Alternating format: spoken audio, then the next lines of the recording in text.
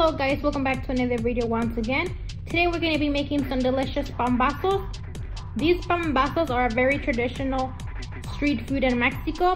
You can literally find them at every corner, especially during fiestas, ferias, school graduations, any type of event happening in Mexico, you're going to see these pambazos.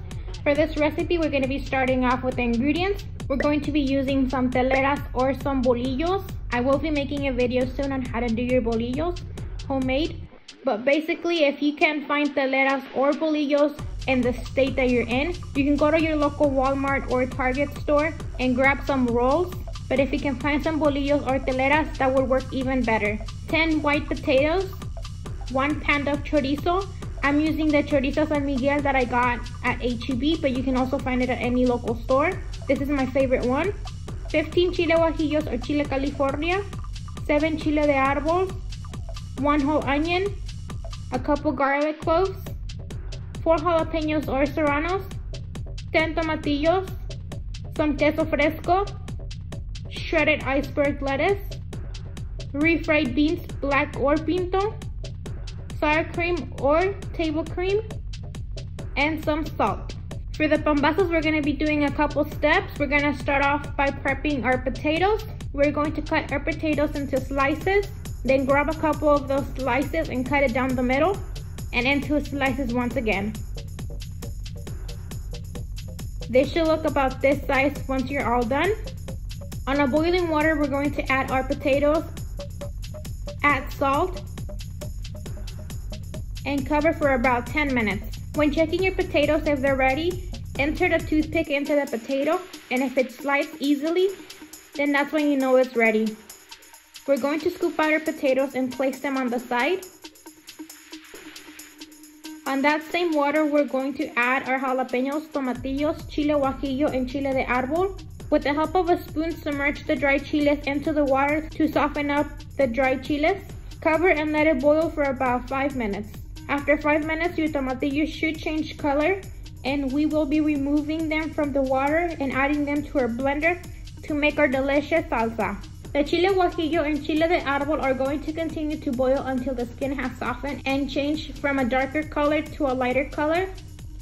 The tomatillos and jalapeños are going to be used for our salsa. We're going to add a couple garlic cloves, 1/4 of our onion, 1/2 cup of our water where we boiled our chiles, and add salt. You can also add cilantro if you desire and blend. This salsa can be used for any type of meal that you would like to use it for. 30 minutes later, our dried chiles are ready to be used. We will add them to the same blender we blended our green salsa. Make sure to remove the stems from the dried chiles. Add a little bit of salt, onion, and garlic, and blend for about 2 to 3 minutes. Once your salsa is ready, we will use a strainer to separate the seeds and the unblended skin that our chiles had. You can also use the salsa the way it is and not strain it. In my home, my mom and grandma would say we strain the salsa to help our stomach digest our food. I'm unsure if this is actually true. I do it because I was taught to do it always. In the blender, we will add a few ounces of water to shake our blender and get any extra salsa left in the blender. Add that water to the strainer and squeeze all the salsa out. This is how our salsa should look like.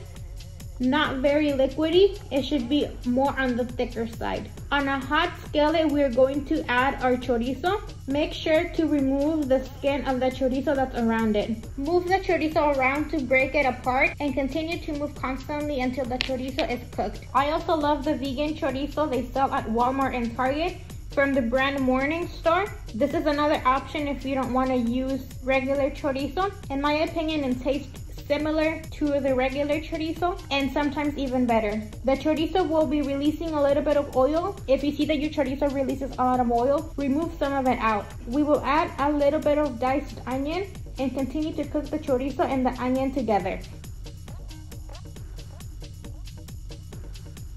About 7 minutes later, we will add the potatoes to combine the chorizo and the potatoes together.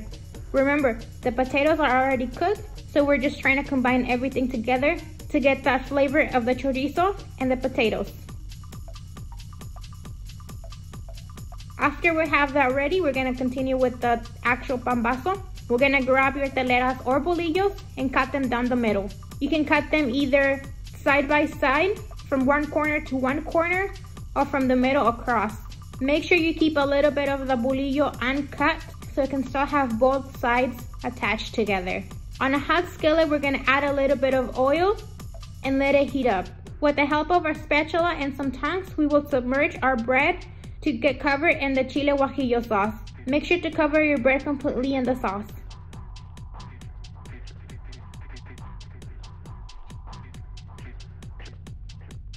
After that, we will fry our bread in the skillet.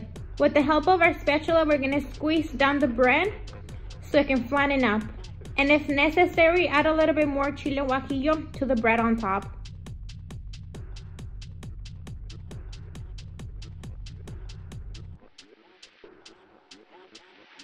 Once you see that the bottom side of our bread has already fried, we're gonna flip it to the opposite side and continue to squeeze the bread down to make it flat.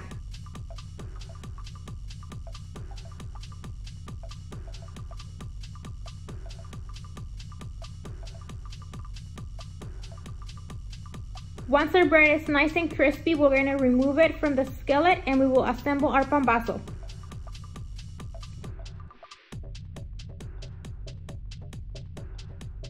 Start with the layer of chorizo and potato and be generous with the portions. Add your refried beans,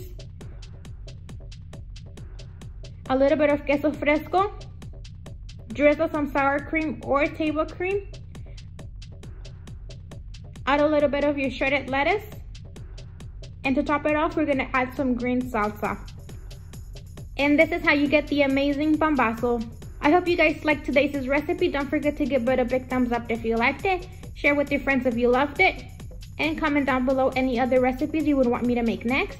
Thank you guys for continuing to support my channel. It really means a lot to me. I know I have been a little absent on this channel, but we're gonna continue making recipes from now on. This is it for today's video, and we'll see you guys next week with a brand new recipe. Thank you, and we'll see you guys next week. Bye!